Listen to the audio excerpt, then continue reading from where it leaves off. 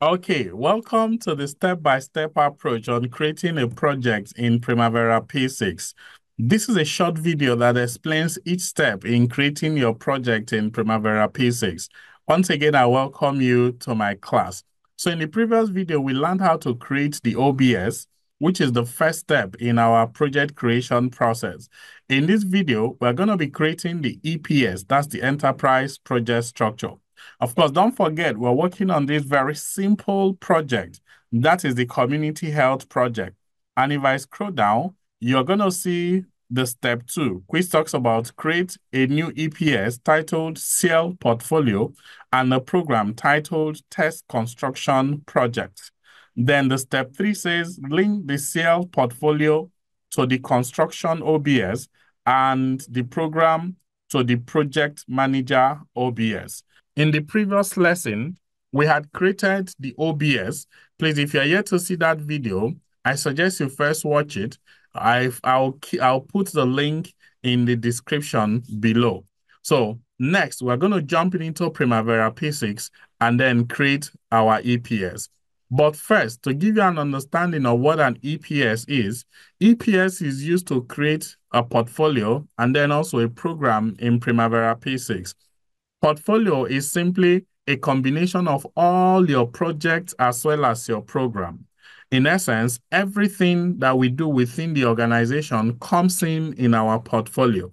Then a program is simply a group of related projects. So these are similar or interrelated projects. So we group them based on their relationships.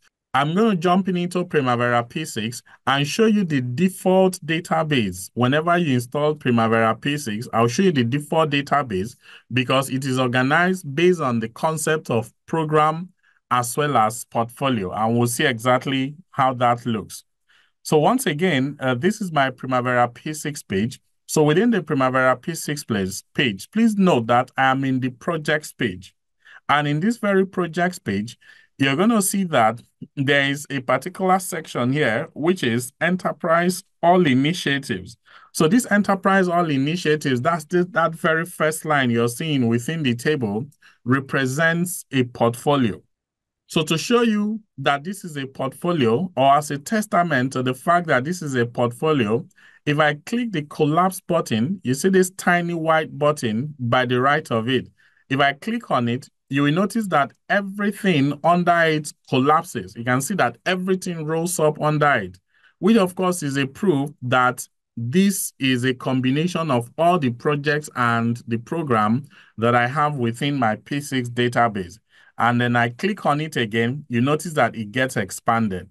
Then you see these ones that have green background. For example, the E&C, engineering and construction, also energy services, manufacturing. All of these are examples of what we now refer to as a program. So you can see that the program is a sub or is a subset of the portfolio. So the program are these ones with a green background. Also note that in some instances, for example, under my product development, you can see that it has a sub-program, which is product program 1, as well as product program 2. So these are sub-programs, simply to say that sometimes even within a program, you may have sub-programs, depending on the complexity of the projects that you manage within your organization or the complexity of the organization's portfolio. Then all these ones that have white background, that the symbol is like a folder, all these ones are now what we call projects. And if you take a very critical look at the project, you will see that Primavera grouped them based on similarities. For example, all construction and engineering projects were put under the engineering program. All energy services projects were put under the energy services program. Same also with manufacturing. Projects that have to do with manufacturing, all of them were grouped under the manufacturing program, which further explains what we said earlier on about the concept of a program, which is a group of related projects. So what we're about to do now is to create something similar. Of course, don't forget, you can always get the link to download this document from the description in this particular video. So we want to create our own portfolio and then create our own program And that's exactly what we shall be creating right now. So once again, I welcome you to my class. So to create an EPS, the full meaning of EPS is Enterprise Project Structure. And remember, we said we're going to be using it to create both our portfolio as well as our program. So to do that, I simply go back to my Enterprise menu. So you see the Enterprise menu. So I click on the Enterprise menu. From the Enterprise menu, I'll click in the drop-down, which is Enterprise Project Structure. And once I do that, the Enterprise or the EPS window will pop up. So you can see this is Enterprise Project Structure. And in order to create my Enterprise Project Structure, I simply click on the Add button. So when I click on the Add button, if you notice, it creates a space for me to enter my new EPS.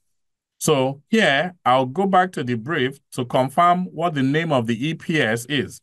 So you can see the first one, I'm looking at instruction number 2 now. So the first one says I should create an EPS titled CL Portfolio. So let me just copy that, CL Portfolio, and go back to my Primavera. So under the EPS name, which is this column, in the cell, I just paste the CL Portfolio. And then under the ID, I'll just use the initial CP for this particular portfolio. And then I hit on Enter. So because I want it to be the first item within my database, so I can differentiate it from these ones that come by default from Primavera, I'll use these 4 directional arrows. So I click on the Go Left button, and then I now click on the Shift Up button. So the moment I did that, if you notice, CP is now the very first item within my database. And if you take a look at the left-hand side of the screen, you will notice that CP is the very first item there, which of course is the CL portfolio. So we have created our own company portfolio in this database. The next step would be to create the program. So I quickly go back again to the instruction. It says, and a program. The program should be titled Test Construction Project. So I'll just copy the Test Construction Project by clicking on Ctrl+C, and then I go back again to my Primavera P6. So what I need to do to add this program now is simply I click on the Add button, then it will create a space for me to enter the program as usual. I like the way it has presented it now because it is at the right level. So I'm not going to have to shift it left and shift it up like I did with the portfolio. So I come here under the EPS name, I paste the title of the program. I just did Ctrl+V, which is paste. And then here I use the initials, and that is the TCP as the ID. So once I'm done with that, I would have successfully done the step 2 of this particular instruction that talks about creating the EPS titled Cell Portfolio and then a program titled Test Construction Project. So I want to quickly do this step 3 because it really doesn't take long to do. So instead of making another video about how to link the OBS and the EPS, we'll just do everything in this video. So it says, link the CL portfolio to the construction OBS. So I go back to my Primavera. This is the CL portfolio. To link it to the construction OBS, if you take a look down below, you're going to see a portion for Responsible Manager. So all I simply need to do is I click on the Browse button. And when I click on the Browse button, if you notice, the Select Responsible Manager window pops up. So from here, I can select Construction by clicking on it. And then I click the Select button. That's this little green button you're seeing by the right. And once I've clicked on it, whatever pops up, I simply click on Yes. So you can see the Responsible Manager has changed to Construction. Then I do same for the TCP, which is the Test Construction Project. Again, if I go back to the brief says for the Test Construction Project, that is the program, it says the program should be linked to the Project Manager OBS. So I go back to my P6, and then I select the test construction project, which is a program. And again, I come to the responsible manager section. This time around, I select the project manager and then I link it. Once I've done that, you can see the responsible manager is now the project manager for the TCP. That's the test construction project. So once you're done with that, you simply close your enterprise project structure window. So if you take a look at my database, you can see I have my own portfolio now, which is my cell portfolio. Under it, I've created a program, which of course is the test construction program.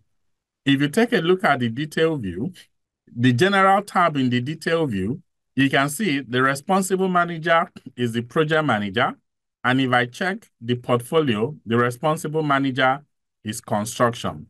So that helps me to effectively fulfill the second part as well as the third part of that particular brief.